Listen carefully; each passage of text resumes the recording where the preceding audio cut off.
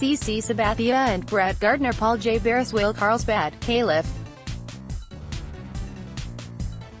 Really, Yankees? You're bringing back Brett Gardner and CC Sabathia for 2019. Why not go after Jerry Hairston Jr.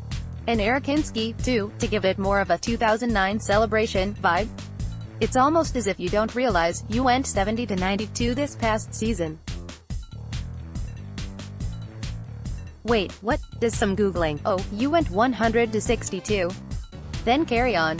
As Reverend Lovejoy learned in a 1997 episode of The Simpsons, constancy doesn't rally the masses. To the contrary, it often infuriates them. But constancy can work well for these Yankees with these two moves, their opening salvos of this hot stove campaign. Because despite how poorly the Yankees' final week went, this group doesn't need to be blown up. It simply needs to be strengthened. The Post's Joel Sherman broke the story Tuesday that the Yankees and Sabathia agreed to re-up on a one-year, $8 million deal, pending a physical. That news comes in the wake of last week's announcement that Gardner would return on a one-year deal for $7.5 million. Both veterans agreed to pay cuts. Sabathia made $10 million and Gardner $11.5 million in 2018, and their comfort with that reality reflected how much they wanted to stay. Since we know the players, we know what we're getting, Brian Cashman said of Gardner and Sabathia on Tuesday at the general managers' meetings. First and foremost, we feel like they're productive players and they can have a positive impact on that win column for us. Knowing them more so than a player that we don't have access to that's playing somewhere else and doing something positive somewhere else. Those are the more difficult calls to import because there's a little bit unknown. These are known commodities. Brian Cashman up, we know exactly who they are in that clubhouse, who they are dealing with, that press and our fans, and obviously competing on the field of play. Competing on the field of play, both the big lefty and the speedy outfielder faded late in the season. Fatigue very likely factored in for both.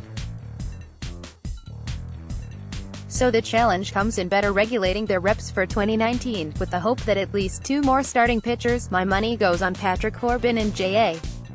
Happ, arrive to bolster the rotation, and Jacoby Ellsbury and Clint Frazier get healthy to help the outfield. The diminished salaries for Gardner and Sabathia both increase payroll flexibility and diminish the veterans' required return on investment. In 2018, rookie manager Aaron Boone showcased his imperfections, yet also kept together a younger, injury-prone group that never quite rediscovered its early mojo yet ended to the American League Division Series, where the Yankees arguably gave the Red Sox a bigger scare than did the Astros in the AL Championship Series or the Dodgers in the World Series.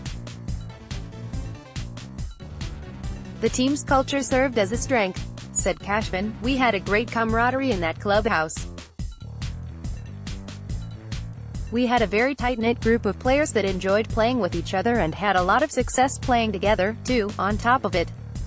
So we like the culture we have. The Yankees like it so much that Cashman confirmed all of Boone's coaches will return in 2019. I would have found Boone a more experienced bench coach after his October to forget. It's ridiculous to postulate the Red Sox stand miles and miles ahead of the Yankees. The Yankees finished 8 games, not 80, behind Boston in the AL East. I think first and foremost, it's hard to improve on a 100-win team. Gravity usually pulls you back, Cashman said. So we just have to continue to reinforce. Gardner and Sabathia at lower salaries reinforce. While there's plenty more to do, the Yankees moved forward by going back into their own recent history.